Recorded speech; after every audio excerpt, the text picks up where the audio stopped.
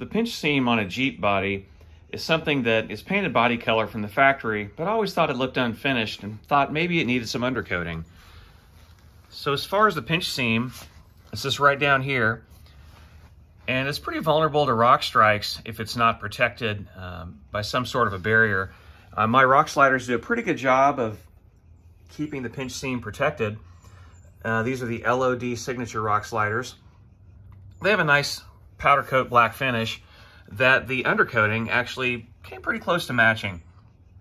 I used a 3M Professional Grade Rubberized undercoating that you can get at any auto parts store, and some masking tape. The spray goes on really easy. I prepped the surface with isopropyl alcohol and water where I was going to spray it at a 50-50 dilution. Let that dry. And then I masked it up to about the top of the bottom hinge, just to eliminate any type of overspray. I did have some overspray happen when I was trying to touch up the finish.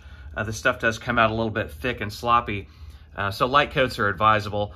I was able to clean up the overspray with clay bar and the 50-50 isopropyl alcohol and water mixture again.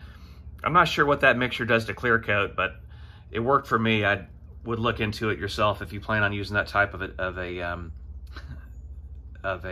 cleanup method.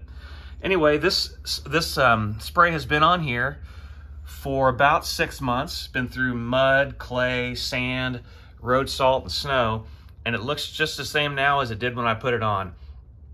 I sprayed it on and forgot about it. I haven't put any type of protection on it when I've polished the Jeep, and it cleans up really nicely. If it does have any nicks or scratches or damage, I should be able to touch it up pretty easily. One note as well is, in order to get this on cleanly, I did remove my rock sliders just to get the paint where I needed it, or actually the undercoating where I needed it. Anyway, it's a very inexpensive solution to a problem I'm not sure was entirely a problem, but it does look better. It tends to blend in a little bit better. When you look at the side of the Jeep, you don't have this unfinished painted body feature down here. Anyway, it makes me happy. Thanks for your time. Appreciate a like, subscribe, and hitting the notification bell, and I'll see you on the trail.